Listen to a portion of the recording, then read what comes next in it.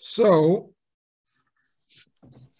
we're going to be talking about a Rambam that is in the Laws of Kings, which is going to relate to this week's Parsha, which talks about Avraham giving Meiser, 10%. Excuse me, what's called the tithe. Here's the Rambam. I'm sorry? Question?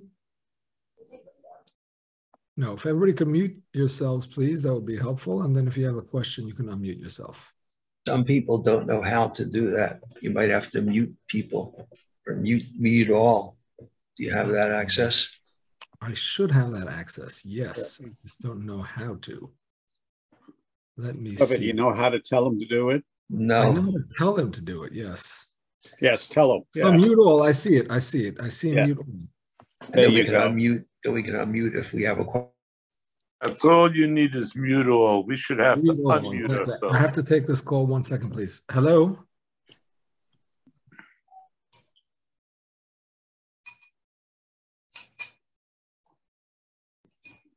In the center, the one in the center. Yeah.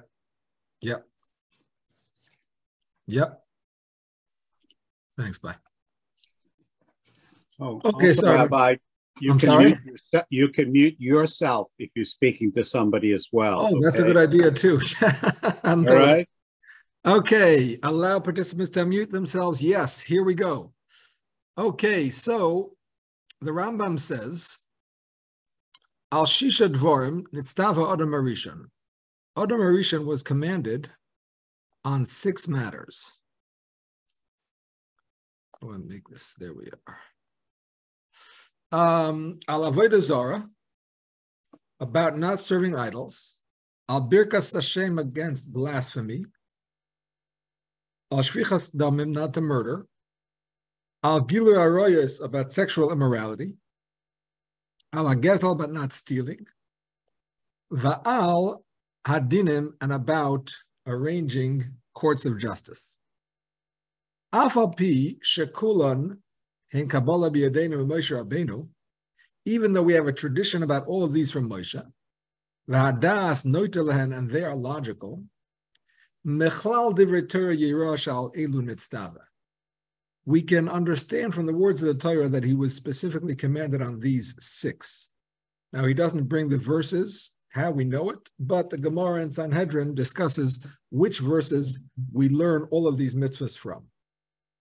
Hoisef leNoyach Avram and Achai. To Noyach, he added the prohibition against eating a limb of a living animal. Shenemar, as the verse says, Ach basar benafshay domoy lo yisechelu. However, you shall not eat the flesh of an animal while it's still alive. I'm translating that loosely. Nimtzu Sheva mitzvahs, so we have 7 mitzvahs. These are what are called the Sheva mitzvahs b'nei Noach, the 7 mitzvahs that relate to all the sons of Noach, i.e. all of mankind. By the way, as an aside, why was Adam Harishon not commanded to not eat a limb of a living animal? You can unmute yourselves if you have the answer, or you can type it in, whatever you prefer. This is not a rhetorical question. Yes, Susan, go ahead. I don't have the answer. This is a Noahide. Is that what you're talking about? Exactly. These are the 7 Noahide laws. I'm sorry I don't have an answer to your question. I'm sorry. I just want to.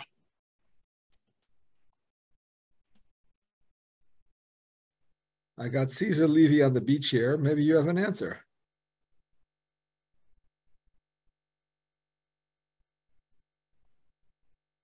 Who else? No? Dr. J, what do you say? Where's Isaac Yaroslavich? Thought I admitted you in. Is it because we're not allowed to eat anything with blood in it? And live animal definitely has it. Well, the pasuk does speak about with its blood, not eating it with its blood. But that's actually a thing that is specific to the Jewish people. The laws against eating the limb of a living animal applies to Noahides, but the laws against eating blood is only for the Jewish people. Okay. So the idea is The limb can't be kosher. If it's alive, it's not kosher. well, that's if you have to keep kosher, but if you're not Jewish, you don't have to keep kosher.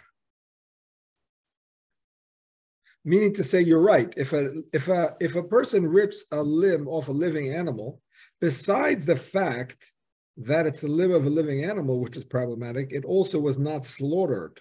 Correct. And therefore, it's not kosher for two reasons. That is correct. But here we're talking about the Noahide laws. The Noahides do not have to slaughter their animals. They can kill them in whatever way they want, hopefully a humane method, but they don't have to slaughter it. Nevertheless, if it's a limb of a living animal, they cannot eat it. So the answer to that question is, even though it's a side point, but it's worth mentioning, that originally mankind was supposed to be vegetarian. For 10 generations, man was supposed to be vegetarian. It was forbidden to kill an animal for the sake of eating its meat. You know what? I take it back. We actually did not have to be vegetarian. We were not allowed to kill an animal for the sake of eating its meat. If the animal died peacefully, or even tragically in an accident or whatnot, you were allowed to eat it. You could eat carrion, roadkill, you name it. But you could not actually kill an animal and eat it. So therefore, the laws against eating the limb of a living animal were not given yet. However, after Noah saved all of the animals in his ark, Hashem rewarded him and said, listen, you saved all these animals. They only exist here in the world because of you. From now on, I'm giving you permission to eat them. So at that time, he also said, you're not allowed to eat the limb of a living animal. This is the way it continued in the world until Avraham Avinu.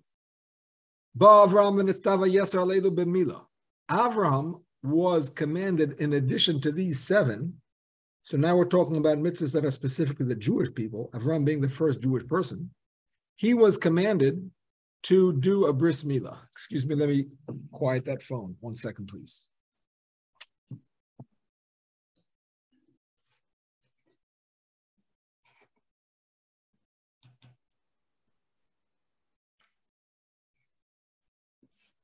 All right, a lot going on here in the Citron household today, excuse me. So, the Hu Hispalel Shachris. In addition, Avram also davened Shachris.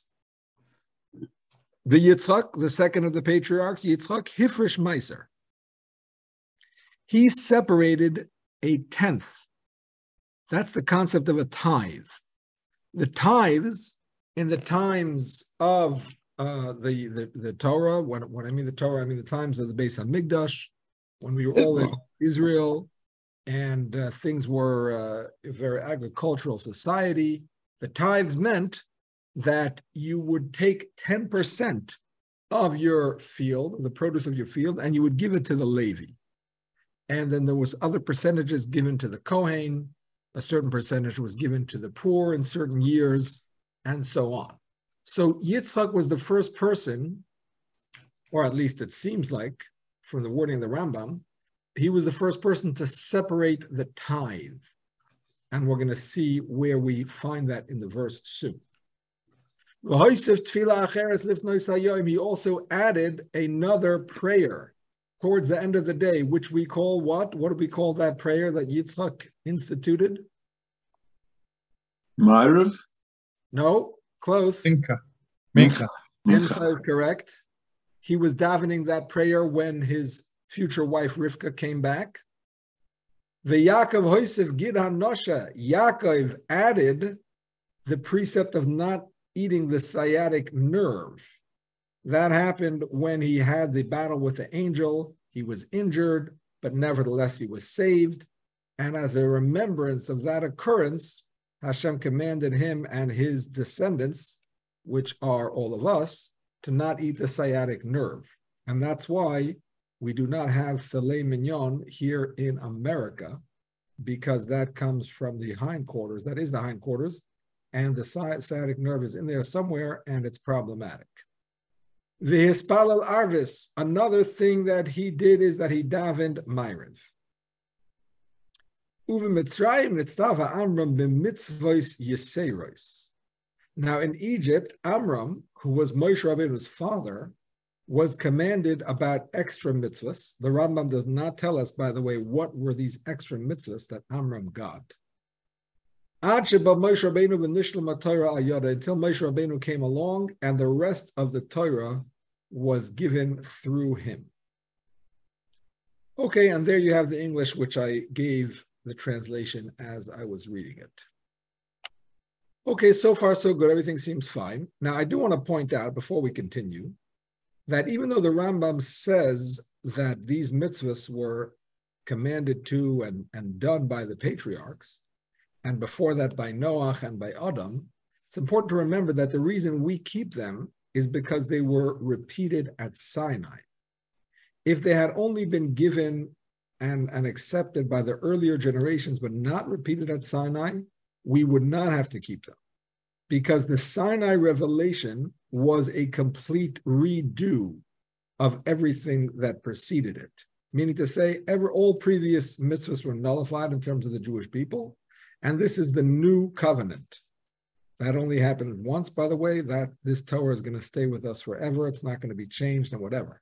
But when it was given, it replaced any previous mitzvahs. But nevertheless, these mitzvahs were repeated again after the Torah was given, and therefore we still have them today. The 6th given to Adam Harishon, the 7th given to Noach. Altogether, we call those the 7 Noahide laws. And then, of course, the mitzvah of bris milah we still do today, like Avraham did. We still give 10% as a tithe today. Now, if you're a farmer in Israel, in theory, you would give a tithe to the Levi. In practice, they do not. I guess it's not so easy to identify who the Leviim are today. Anyway, the Leviim in ancient times didn't really have work the way everybody else did. They didn't have much land, and they were busy in the Beis HaMikdash, so they had to be supported. So that 10% was supporting them. Nowadays, a Levi can work like everybody else. So it's kind of not really practiced so much, the mitzvah of tithing. I mean, you have to tithe it. They do set it aside, but they don't actually give it to the Levi. And of course, it is now replaced with the custom, some say it's actually a rabbinic law, to give 10% of one's income to the poor. And that is kind of the mitzvah of tzedakah. It's a mitzvah to give tzedakah to the poor. But the idea of giving 10% is that we have to give a certain amount of tzedakah according to this halacha, according to this law. And that is at the very least 10% of one's income. So that's how we still fulfill this concept today. And of course, we still do not eat the sciatic nerve, and we daven Shachas Mincha Ma'ariv just like they did, and so on. Okay, so this leads me, or leads us, to the Ravid's question on the Rambam. The Ravid says, I don't have it in English, so I'm just going to read it in the Hebrew if you have the notes. Number 2. The Ravid says, Avraham Oimer. Avraham says, the Ravid, by the way, was Rabbi Avraham ben David. He was much older than the Rambam, and he took it upon himself to dispute the Rambam on any occasion that he could.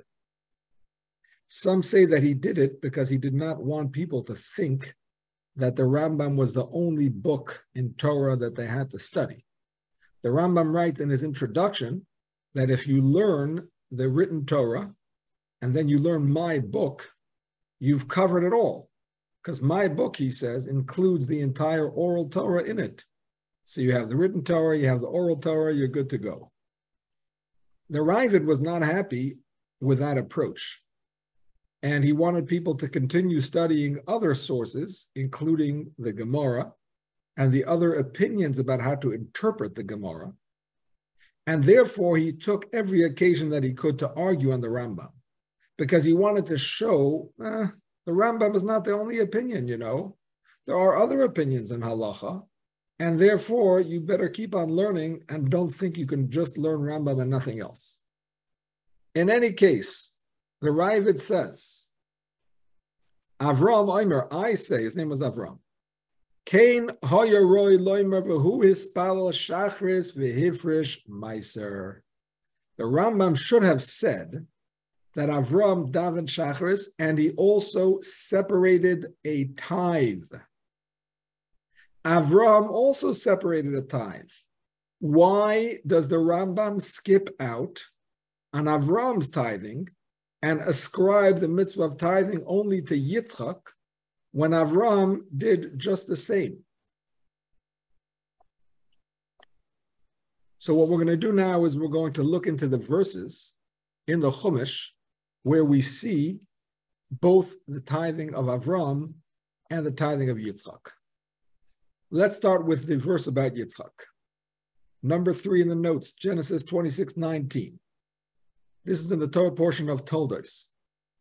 Vayizra Yitzchok ba'aretz ahi layimtza b'shana ahi mea sha'arim vayivarcheu Hashem. The context of this verse is as follows.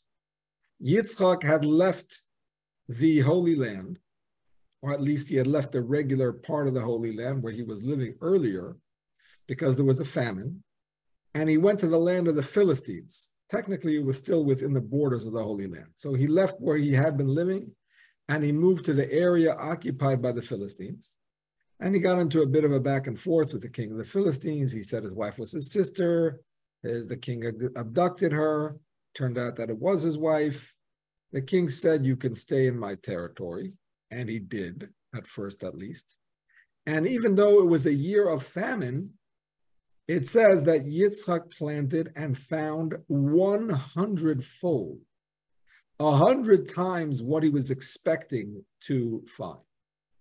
Vayvarcheu Hashem, and Hashem blessed him. Now, Rashi says, and this is a quote from the Medrash, a rabbi said that the estimate was made for the purpose of the tithe. Why did Yitzchak estimate his income? What was the point of it? To estimate it and then to know that he had 100 times what he actually was planning to make. The whole point of it was to separate the tithe. So he already fulfilled the idea of giving 10% to the Levi. Now, who was the Levi in those days? Who was the Kohen in those days? That is a good question.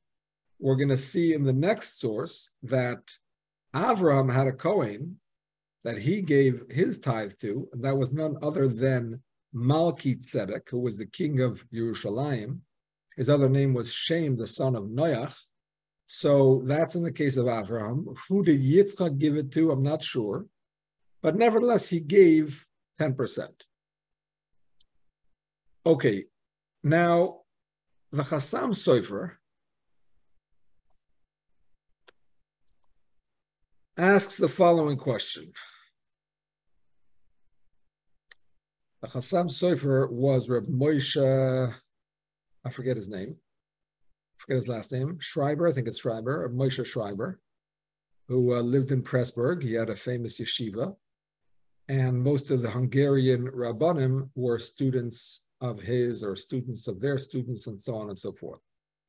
Great Torah scholar in all aspects of the Torah.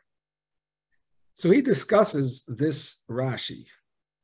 The Rashi says that this estimate was made for the purpose of the tithe. And he wonders why it says that it was an estimate, when in fact you are not supposed to give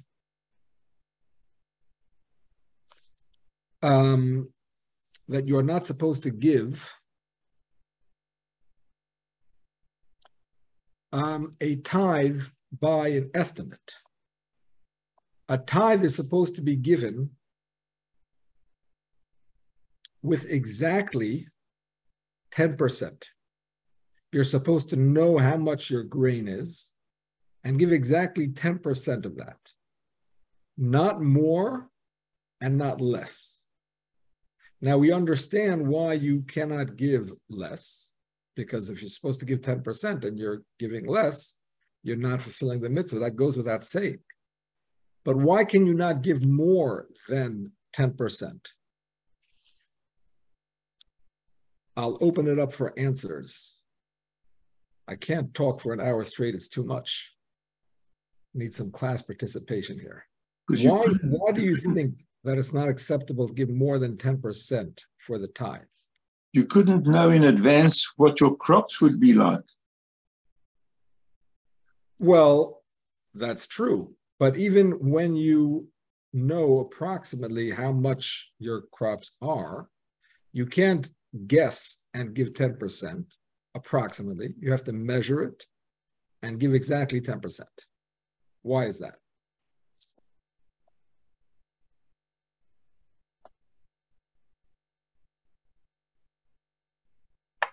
I think if people get into the habit of estimating, they may become lax in the application of the mitzvah.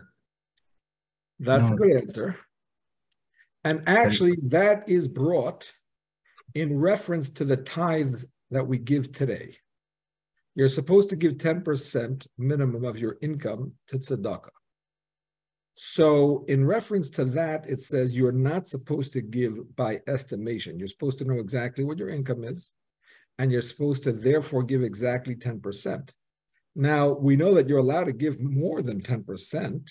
You're even allowed to give up to 20%. It's not recommended to give more than 20% because you might not have enough for yourself and so on. But the idea of knowing exactly how much you're obligated is so that you should not become lax. That's exactly right. If a person could just give approximately, so sometimes he might be giving too much, or not too much, but more than he has to. But sometimes he also might end up giving less than what he has to, because he figures, oh, in the past I gave more, now I'm going to give less, and it's all going to equal out and whatever. And that's not necessarily the case. Yes, Reb Ezra.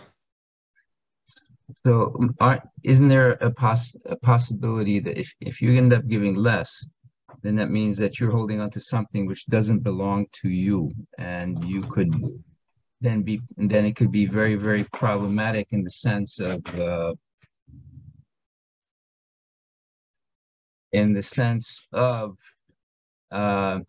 you're using something that's hektish?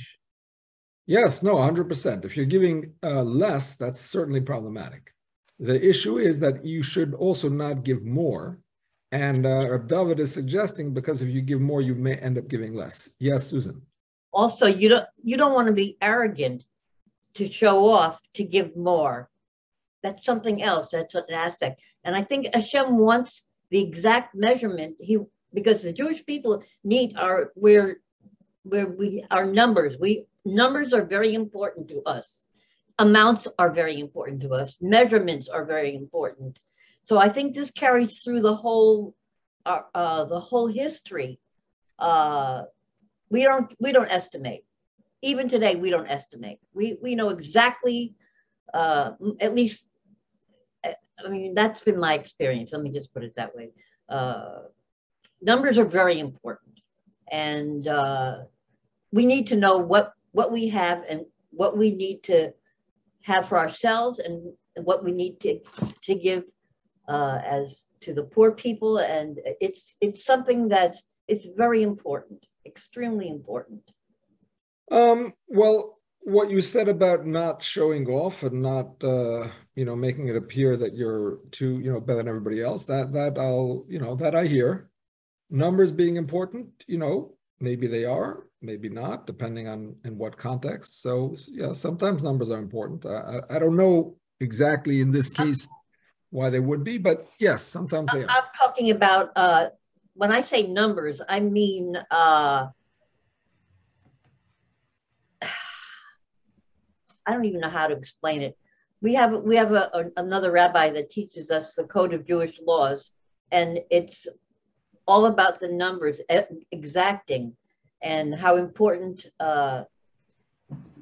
the laws are, and Following them. No, exactly. in general, you're right. In Right. general, you're right. The halacha always has very specific limitations. The halacha, the Jewish law, has very specific limitations and numbers and amounts. So that's true in general. Yes. So here's the thing about the tithe. Because you're only obligated to give 10%, this is specifically to the agricultural tithe from grain. Because you're only obligated to give 10%, if you give more than 10%, that extra amount is considered untithed grain. That means the Levi is getting grain from which there was no tithe given. So if you're giving him extra as a present, that's nice, so you can give 10% as meiser, and then take another 2%, 5%, 10%, whatever you want. Hey, this is my gift to you. Is that you? Getting some feedback from somebody. Mute all. Okay, you're muted again. You can unmute yourself as needed. So if we were to give more than 10% in the first place, then what was given more than the 10% is considered untithed grain, since it was not, it's neither the tithe itself, which is only 10%, nor was it tithed from, because you took it together with the 10%. So that's a technical reason why you can't give more than 10% of the actual grain. In terms of the tithe that we give today from our income, like I said, it is permissible to give more than 10%, but you are supposed to calculate it exactly to know exactly what you're giving so that you don't end up giving less. Okay, so the Chassam Sofer says as follows. Why is it that he made an estimate if you're supposed to give exactly? And the way he answered is as follows. Listen carefully to his interpretation. It's not so essential for the whole class, but it's a nice interpretation. I mean, for the rest of the class. But it's a nice interpretation. He says that Yitzchok wanted his produce to belong to him alone and not to have a partner with the king of the Philistines. Even in those days, the king would demand a tax. So if he would just process his grain and then count it up and then give the tithe, well, that grain doesn't all belong to him. It belongs to the king as well, because there's a tax owed on it. So in order to do away with that, he estimated beforehand how much this field was supposed to make, and he gave the king's share of the tax based on the expected income. And then the king freed him to keep all of the grain. And when he actually counted the grain after he processed it, he realized that it was 100 times more than he had expected. When he gave the actual tithe, he didn't give it with estimation. He gave it actually measuring it and weighing it or whatnot. So the purpose of the estimate was to take care of the taxes in advance of giving the tithe. And by the way, this is also true today, that when you want to know how to figure out how much to tithe, the tithe is after taxes. It's from your net income, not from your gross income. That's just a side point. Okay, so this is all the source for how we know that Yitzchok gave a tithe. How do we know that Avram gave a tithe, as the Ravid says? So that is number 4 in the notes, Genesis 14:20. Uvaruch kel elyon asher migain sarecha biyodecha. Vayitem le'maser mikoil. This is a pasuk in this week's parsha. Avram had a battle with 4 kings. These 4 kings had defeated the 5 kings who owned the cities of Sodom and Amorah. And when they did that, they took Avram's nephew Lot as a captive. Avram came to save his nephew. and he defeated the four kings. He got all the booty of the battle, which was basically all of the property of those cities, as well as the people.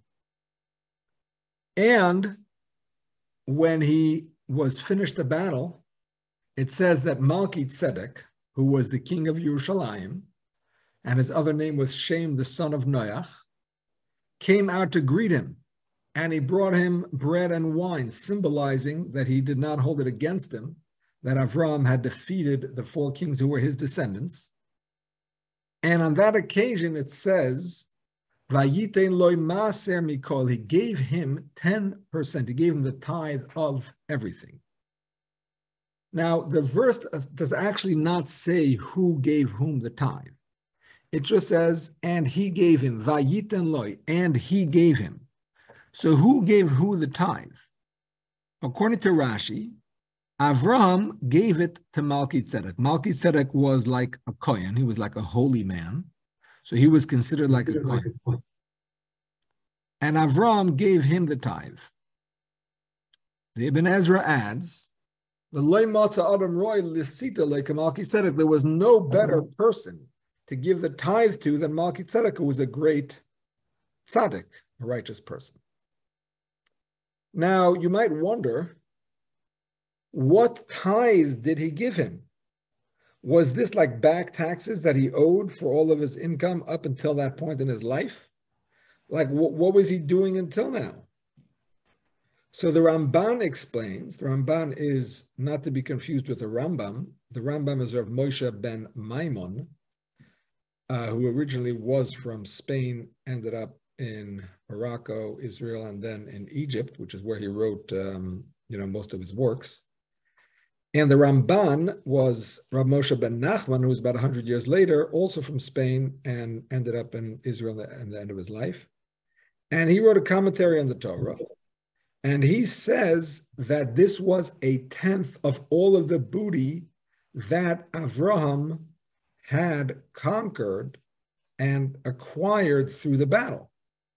Now, the very next verse says that the king of Sodom said to Avraham, give me the people and you can keep the booty. And Avraham said, no. I'm giving you everything. I'm not taking a shoelace from you. I'm not taking even one thread from you. I don't want it to be said that I got wealthy from this stuff, which people could say it's not really his. It belongs to the people of Sodom, the poor people. He took their stuff. No, I don't want that to be said. So I am giving everything back. Well, according to the Ramban, he had already given 10% as Meiser, as the tithe, because that's not up to him to give back. That's something that is an obligation, because technically he had a right to keep everything. When you conquer something in battle, that becomes your property. He had a right to keep everything. He only gave it away because he wanted to make a sanctification of Hashem's name, and people shouldn't look at him funny for taking people's stuff and whatever. But the 10% that he was obligated to give, he gave first. And in fact, the Bechor Shor adds to that, he's another commentary on the Torah, he adds to that this 10% that he gave included the people, which technically he could have kept them as slaves, and instead he gave them back to the king so that the king could have his cities back. Well, 10% of those people, no, he did give them away to Malki-Tzedek as slaves, because that was 10% of his battle income. Now, I do want to point out that not all of the commentaries follow this view of the verse. The Chizkuni says that it was Malki-Tzedek who gave the tithe to Avraham. And according to him, this is when the kahuna went over from Shem to the Jewish people. Malki-Tzedek, who was Shem, recognized that Avraham was like the spiritual leader of the generation, the forefather of the Jewish people, and he symbolically bestowed upon him the kahuna by giving him that tithe. So that's an interesting opinion. I wrote out the right, I copied and pasted the Chizkuni here in the Hebrew. Vayitan Malki Tzedek Lavram Meiser Mikol. Malki Tzedek gave Avram 10%. Malki Tzedek Huavar Mina Kahuna. V'nesana LaAvram. He finished being a Kohen and he gave it to Avram.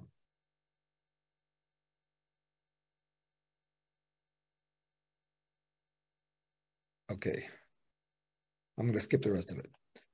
Rabbi, can I ask you something? Well, yes. Isn't there something important that Abram didn't have any children, he was childless, and he was trying to actually find out from Hashem if he was going to continue childless. Isn't that what this is really all about? That is later on in the Torah portion, yes. That comes up later on. Okay, that he asked Hashem about having children, and Hashem promised him that he's going to have a child, and then of course that was fulfilled, even though he was old. But he gave himself a bris at the end of this week's parsha, and then in next week's parsha is when he actually has a baby. So that is coming up, yes. So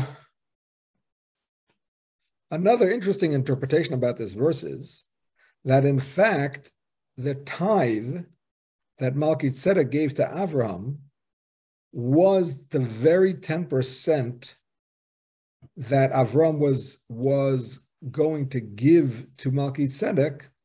Malki Tzedek said, no, you can keep it. And what he meant to intimate was, you want to give stuff away.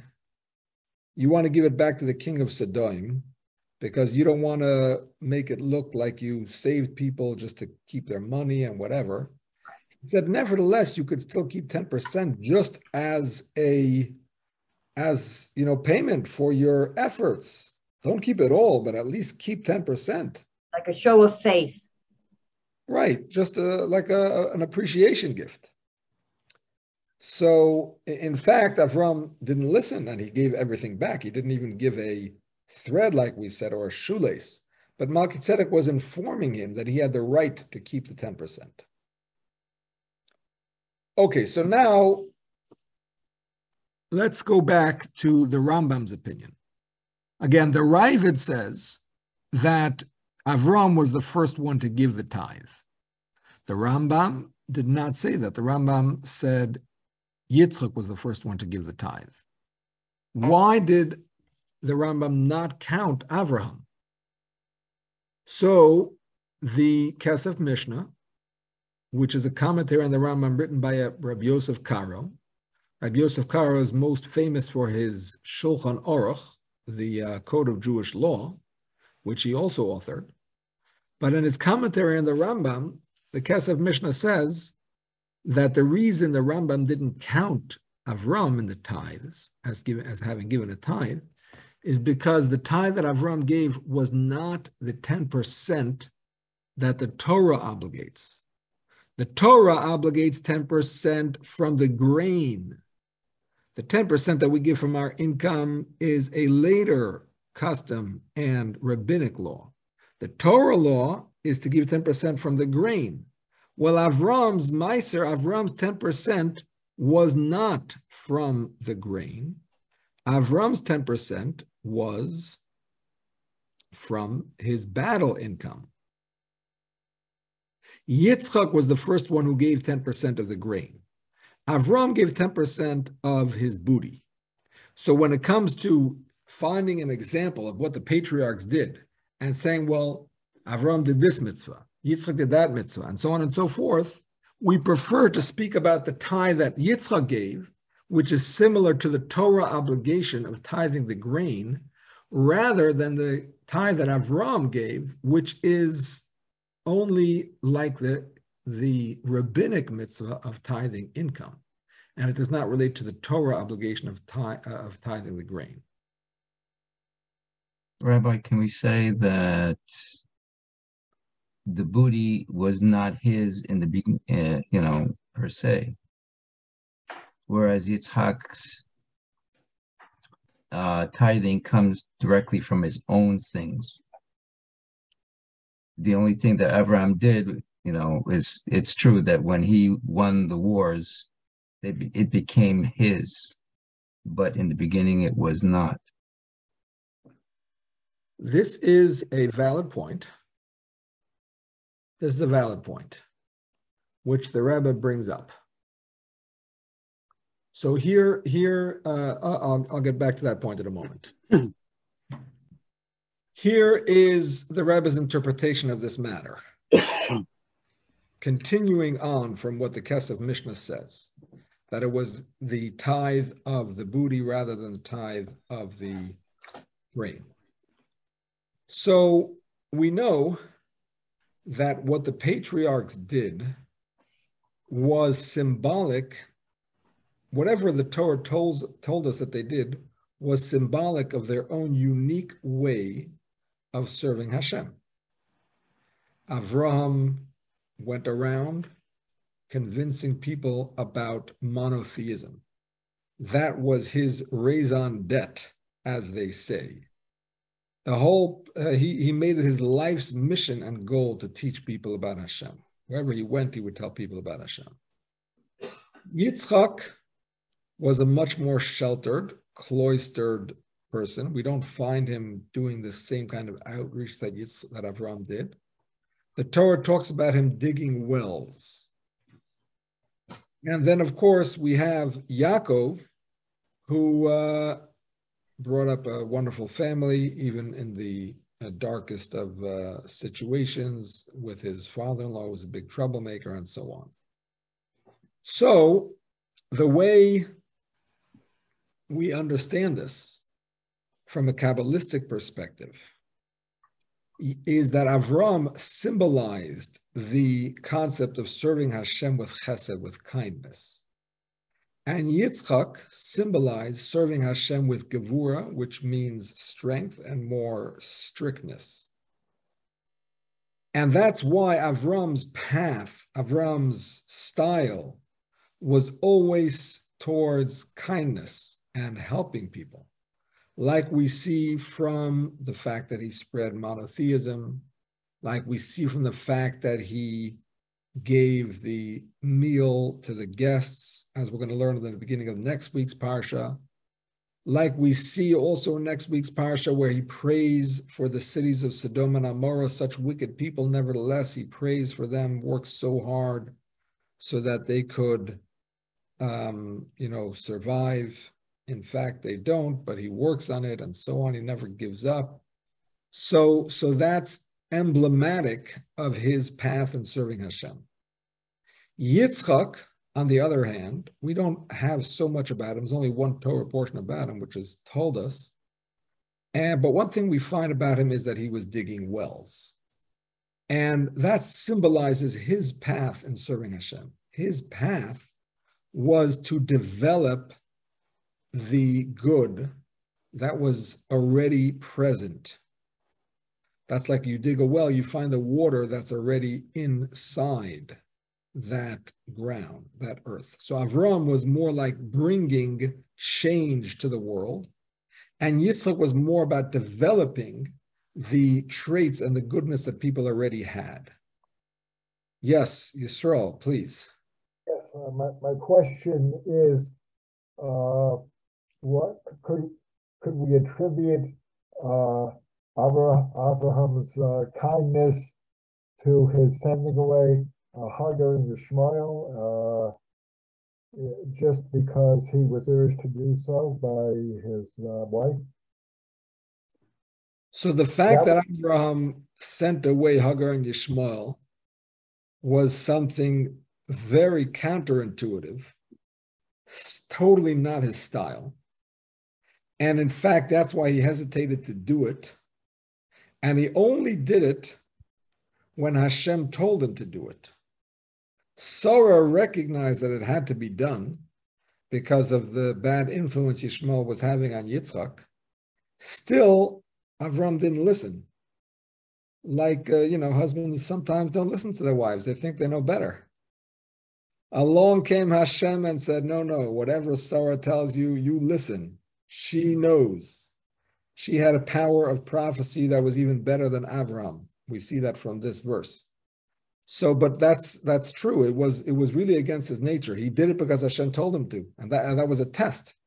For him to send away his own son and his own, she wasn't a full wife, but she was a concubine, some kind of wife, to send them away was really difficult for him. But he did it because Hashem said, and that's what had to be done. Sometimes even a kind person has to, be strict and tough. Thank you, Rabbi. Sure. So, how does this all relate to the tithes that Yitzchok gave versus the tithe that Avram gave? And this is going to tie in with what Reb Ezra was saying earlier. So, the tithe that Yitzchok gave was from the natural stuff that he grew. He grew in a field, and he estimated it, like we said, and he gave 10%. Now, when you take 10% from your field, or nowadays, most of us don't have fields, you do it from your income and whatever, what you're saying is a very powerful thing. What you're saying is, everything here that I made, even though I put so much work into it, I plowed, and I planted, and I watered, and I harvested, and I winnowed, and I whatever else. It's really not mine. It really belongs to Hashem, because what I did was such a small portion compared to what Hashem did. Hashem made it grow. You can plant seeds, but if they don't sprout and they don't grow, nothing happens. You just wasted your seeds. And if it doesn't rain, and if there's no sun, and if the whole system that Hashem created doesn't work, then nothing's going to happen. And in fact, who gave me the strength to plow and to plant and the wisdom and so on and so forth, and the land itself, who gave that to me? That's all from Hashem. So when I'm giving 10%, really what I'm saying is, this is really Hashem's. Hashem is kind enough, and he's letting me keep 90%. But the 10% that I'm giving symbolically acknowledges that it's all Hashem's. This is something good to think about, by the way, when your Yetzer Hara maybe says to you, 10%, that's so much. Yeah, 5% is also good, or whatever. Here's the attitude. The attitude is, it's all Hashem's. It's 100% Hashem's. If I could, I would give it all back to Hashem. But no, Hashem wants me to keep 90%. He wants me to feed myself and my family and whatever it is. But by giving the 10%, I'm symbolically saying that it's all really Hashem's. And this was really a Yitzchok kind of attitude, because Yitzchok is about developing the truth that's within us, the goodness that's within us. It's not so much about changing and making something new. Avram was the trailblazer. He was the one who was bringing monotheism to the masses. They didn't know about it. He was teaching them. He was trying to change them from pagans into believers. Yitzchok, on the other hand, his whole methodology was to find the goodness, the right beliefs, and so on and so forth that's within every person, like the well that has the earth that has water in it already, and dig it, uncover the dirt, take it away, and uncover the goodness that's within. So the whole idea of the tithe is it's not really saying something new. It's saying this is the truth. The truth is that it's all Hashem's. I'm just revealing the truth by giving that 10%. Now, Avram also gave 10%. Yes, Reb Ezra. But I think that Yitzchak did that as a recognition of Hashem's kindness to him at the Akedah, because he knew exactly what was going to happen to him, but Hashem gave him back his life by bringing an Ayil Tahat Yitzchak. And so therefore he in turn is showing his Hakarat Tov for what Hashem did for him. And so he's doing this by giving the tithe. I mean, I do hear what you're saying. I hear what you're saying. Yitzchok certainly had a great debt to Hashem. He was a second away from death, and Hashem saved him. That's correct. So he had a greater awareness of Hashem in his life, perhaps than most of us did. Yes, I hear. So Avram's tithe was of a different nature. The very stuff that Avram was giving the tithe from was almost like a gift from heaven.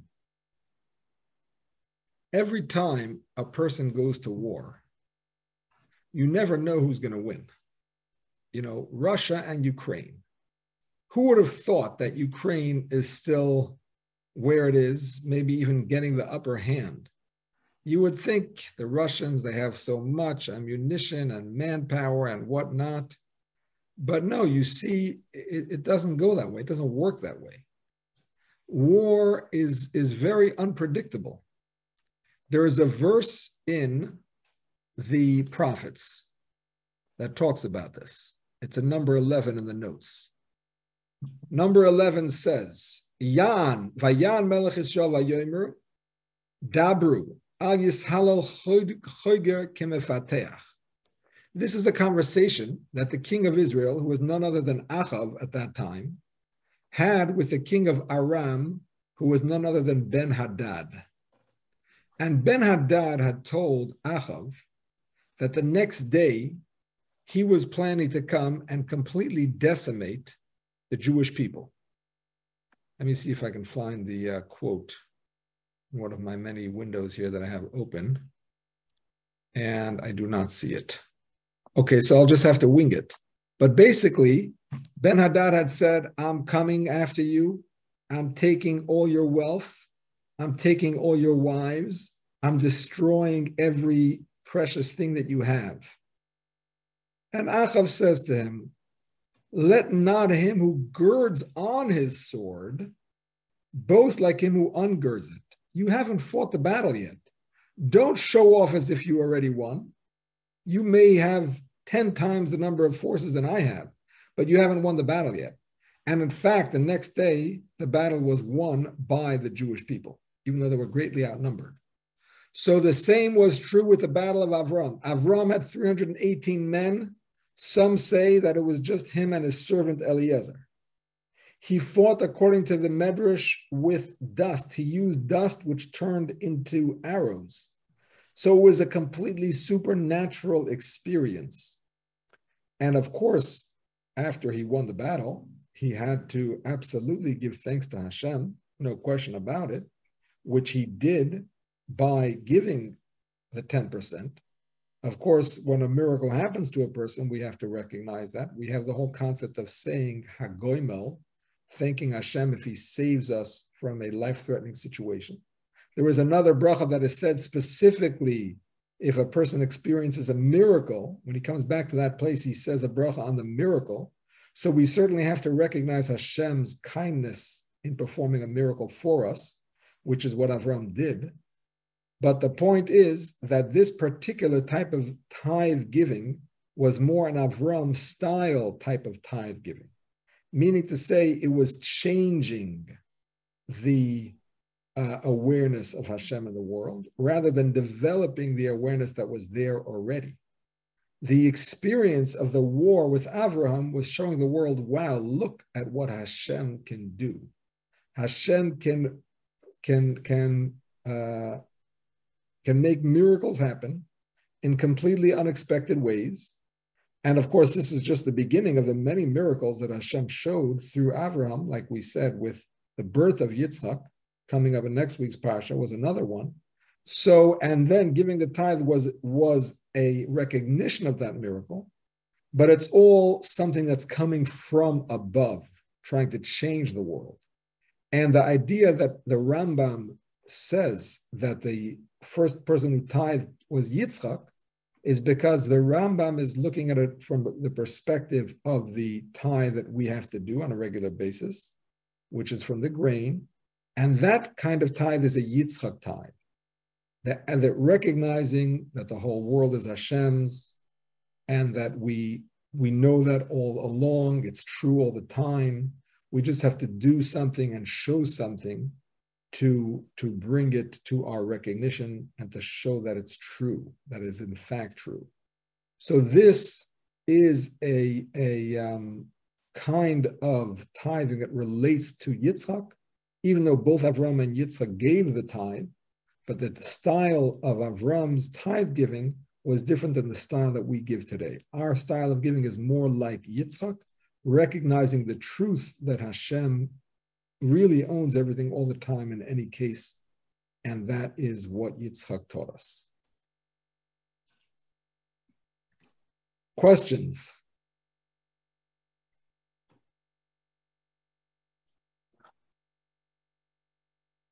Yes, Reb David. I heard, I think it was Rabbi Gordon Olosham on Chabad.org, and he said a person who's giving tithe, he's thinking, I have to give 10%, I can get by with, like you said, with 9%, 8%. But if a person was thinking he's working on commission, because the boss owns all the property. So most people that are working on commission, they're 10%, 20%, 50% is amazing. If the boss told you you're on a 90% commission, that's unbelievable. Yes. So that the ways to do it's how you approach the mitzvah. Yes, that's a good one. I like it. Very good. I wish you all a good Shabbos. Thank you, Rabbi.